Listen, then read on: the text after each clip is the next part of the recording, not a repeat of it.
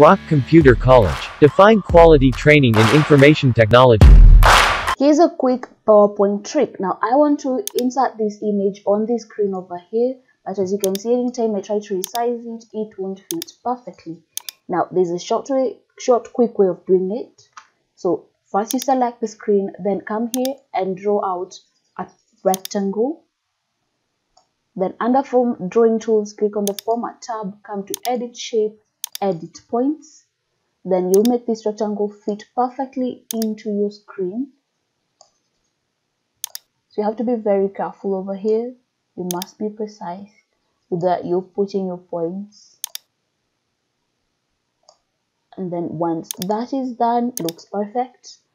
You come to Shape Fill, then click on Picture.